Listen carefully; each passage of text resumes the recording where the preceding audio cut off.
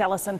Online hacking is nothing new, and it seems with every new safeguard, hackers find some loophole to get to you anyway. The Now's Tara Hall following that story today. And Tara, while hackers are getting more sophisticated, there are ways we can do more to protect ourselves. Exactly, and that is what is key: prevention. Now, earlier I spoke about a woman who received a link from a friend. When she clicked it, it appeared to log her out of Facebook, so she entered her info again, and bam, hackers had her email and password. Private investigator Ron Rugen says this is where Facebook users go wrong. The second place, giving money to someone online, even if you know that person. Instead, speak to them in person or over the phone to discover if they really need help financially. Also, he says, be aware of what you post and when you post it.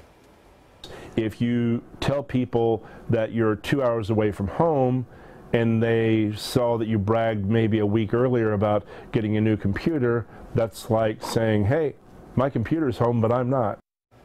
All right, and some other tips: turn off your Facebook location, change your privacy settings to private instead of public, and then if you post where you are, make sure you're posting it where you were, not where you are currently, because like he said, if you're on vacation and you say, hey, I got a new computer, people will know. Yeah, good advice. Lots of good advice. I'm sure a lot of people are paying attention. Okay, thank you so much. One of the first signs that Christmas